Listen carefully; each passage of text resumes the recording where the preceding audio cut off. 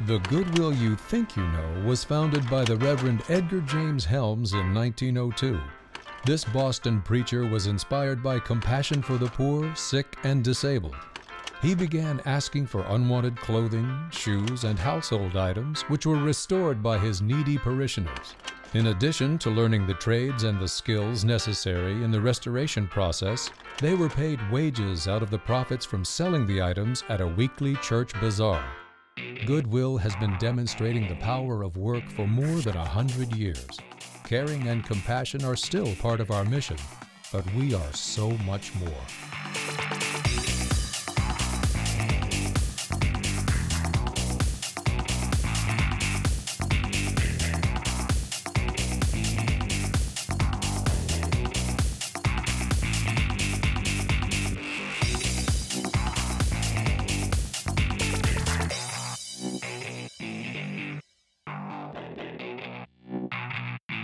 This is Goodwill Industries Big Bend. With 21 stores and 7 attended donation centers, Goodwill Industries Big Bend is an important part of more than 300 Goodwill retail stores in the state of Florida that generate over $100 million annually and employ 5,700 Floridians. Goodwill Industries Big Bend is one of over 200 individual Goodwill organizations in North America and part of a billion-dollar Main Street retail industry worldwide. We're not just thrift stores, you know. Goodwill Industries is the largest private provider of training and employment services for people with disabilities and special needs in our area. Helping people become independent and self-sufficient is fundamental to Goodwill's mission. The essence of our slogan, not charity, but a chance, is what helps us transform tax users into tax payers. Thank you. Have a good day. We believe in the power of work.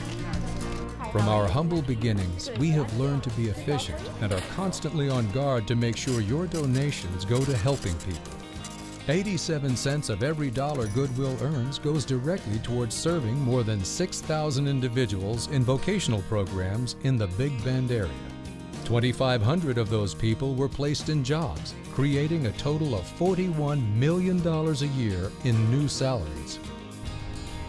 Jobs aren't enough. People need houses. To be productive citizens, people need a safe, healthy home environment.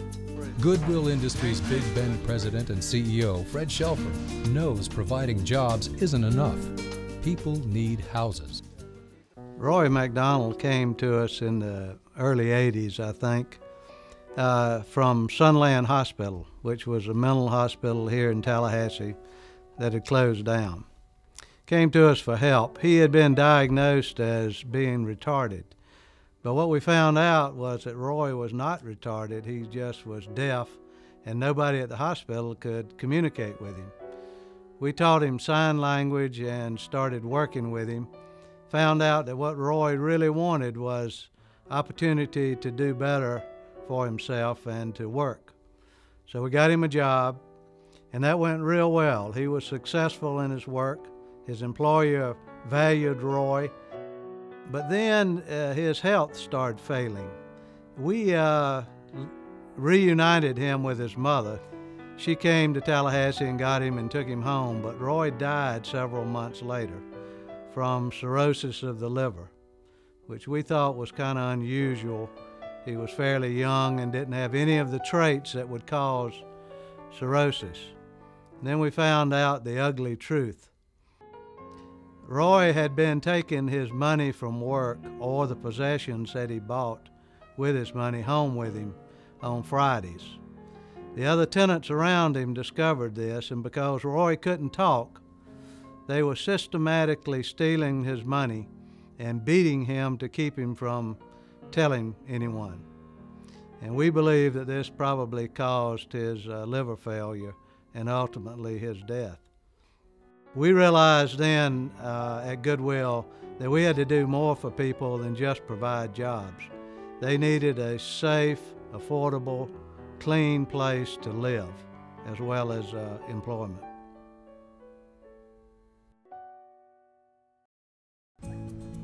Here in the Big Bend, more than 400 disabled people are living productive lives in 9 separate housing developments. We cannot stop there. Our waiting list is long, and there are still so many other disabled people and low-income families who need the independence and safety that homes like these can offer.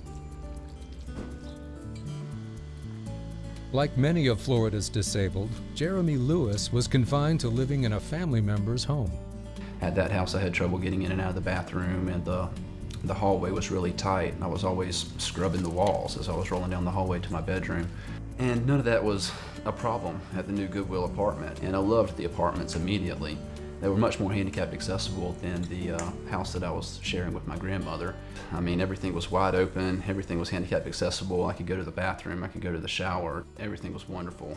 Where I was living, out in the country, there just wasn't much opportunity for anything. I mean, I had trouble getting rides to the doctor. I had trouble getting rides to the grocery store to buy food. So moving to a city, it just had location advantages. I was going to be closer to stores, I was going to be closer to doctors, I was going to be closer to places that actually needed employment. Opportunity was literally right around the corner for Jeremy. Right next door, they were offering training program, and I actually received some computer skills during a 5-month computer training program that Goodwill offered for free. I was living right next door, so I didn't have any transportation problems. It only took me 2 or 3 minutes to get there. And after that training, they recommended me for a job and were able to place me through their job placement program.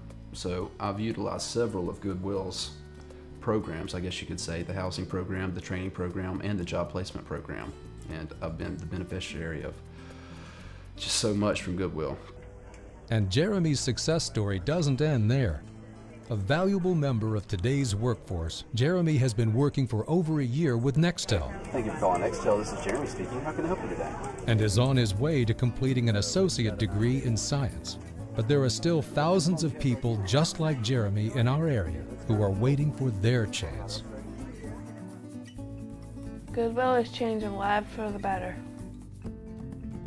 Whether it's bringing someone into the workforce for the first time or liberating a person with a disability through the freedom of a home, Goodwill is changing lives. At Goodwill, we continually reinvest our earnings into training and job programs to those in need. And because Florida's Goodwills do not depend on government support, one of the major obstacles keeping us from helping more people live independently in safe and clean homes is simply the lack of capital. Goodwill Industries Big Bend is ready to expand and can afford to build many more safe, attractive, and well-equipped homes for people like Jeremy. But in the current real estate climate, the cost of raw land on which to build homes makes it very difficult to expand. Goodwill needs your help. Goodwill Industries Big Bend wants to help you play your part, your civic part. Goodwill Industries Big Bend has an amazing history and record of accomplishment, but we will never be satisfied while so many still need our services. There is still so much more we can do if you'll lend a helping hand. Help us give the joy of hope, dignity, and independent living. Goodwill Industries, doing so much more than you thought, and even more with your help.